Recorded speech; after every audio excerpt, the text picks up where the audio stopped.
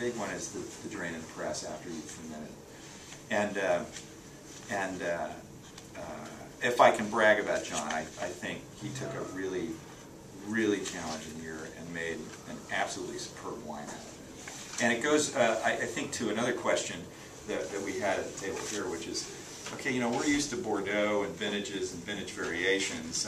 What's the deal in Napa with vintages and variations? And my short answer to that is, like the rest of California, you've got to go back to that Humboldt current and what's going on with the fog and the coolness and the air conditioning and that sort of thing. You know, typically, opposite of Bordeaux, which has its great vintages in slightly warmer years, Napa will have its great vintages in slightly cooler years. So when you open up, you know, whatever you're reading with Jancis Robinson in it, and she says it was a great year for Pinot in Napa, I say buy the Cabernet. I mean, of course buy the Pinot. I have lovely friends who make Pinot in Napa, and you should buy their wines. But the cooler years for us have a tendency to be more structured and have a tendency to give us more time to make those critical decisions throughout the growing season.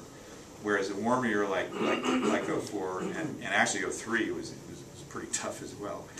In those years, you really got to make a lot of decisions. But generally speaking, the sort of range of variation for us in Napa is a little narrower.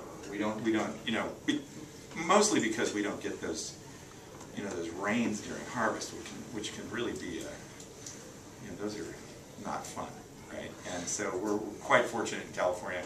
In my lifetime, let's see, 88 and 89, rain.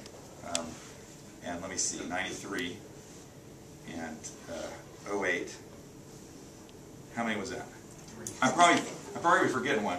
It's probably 3 or 4, right? Where we've had to face rain, and I don't mean rain like Bordeaux gets. I mean just kind of a little, just enough to sort of start some botrytis and make you really get nervous, right?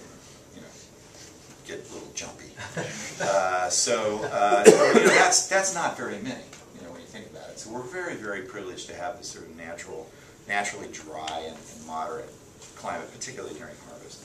So in his absence, I toast John Emmerich, who's a fabulous winemaker. I think the 04